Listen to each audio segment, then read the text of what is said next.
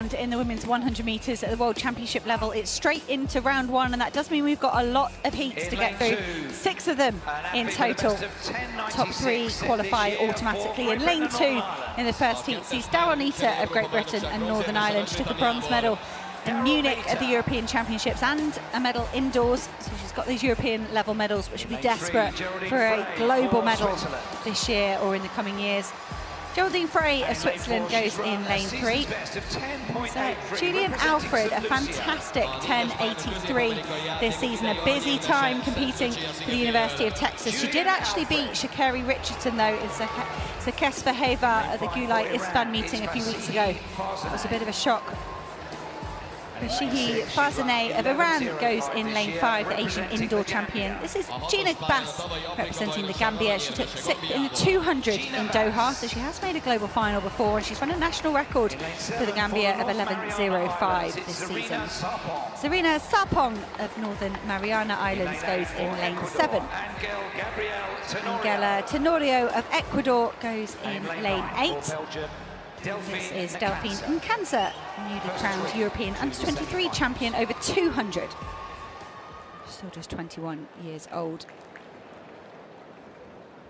Semi-final and final come tomorrow night, day 3 in the evening session. Sweltering conditions down trackside. You can see the heat rising off our pictures there, and these athletes will be used to competing this heat. Have their strategies of hydration, of changing their warm-up, adapting what they do to get to this race, but still stressful. You can see it taking a while to settle in the blocks there, the women.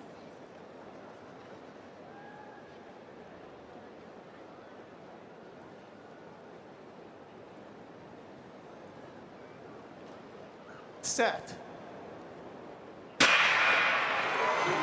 Away, no issues. Good start from Frey between Daryl Neita and Julien Alfred, and Alfred with a safe start, given her false start last year in Eugene, comes through in the closing stages. 11 dead. Oh, come on, women, behave. What are you doing winning 11 dead in this heat in the first round of the World Championships? That's some serious running. No messing around, Alfred. Look at that, 0 wind as well.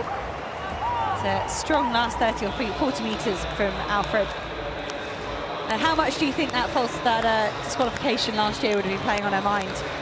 Well, I think it played on her mind most of the season, because she really attacked this season with a vengeance, broke the indoor national record in both the 60-meter and the 200 meters NCAA record. She was never able to break the national collegiate record outdoors because it was always bad conditions.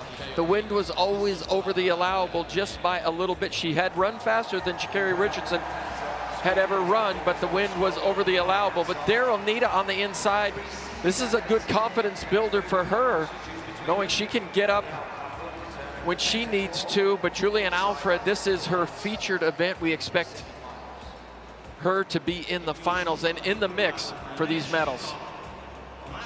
Gina Bass running well. The middle phase of her race here, the athlete with 6 on her hip. She just got left by Julien Alfred and Neita over the final few meters, but she did get into that 3rd automatic qualifying spot. 11.1 for an automatic qualifying spot. Very, very competitive. Look at the results there for that first heat. Julien Alfred confirmed 10.99, Daryl Neita 11.03, Gina Bass 11.1. Season's best for Sarpong. The Mariana Islands in 8th place, 13.04 for her.